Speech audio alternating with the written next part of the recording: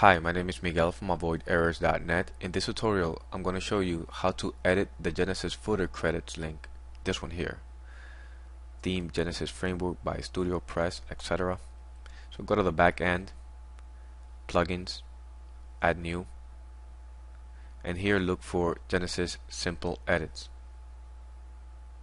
Search. And in my case, it's already installed. We installed it in your case.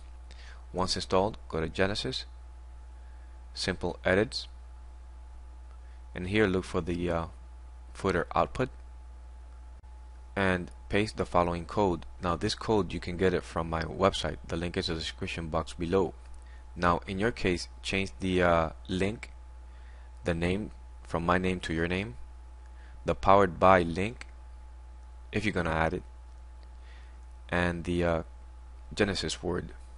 Now once you're done, go ahead and modify footer, checkmark that, save settings. Now go back to your theme, refresh, and you should have your information there. Thank you for watching this video. My name is Miguel. If you have any questions, feel free to post them in the comment section below. Thank you.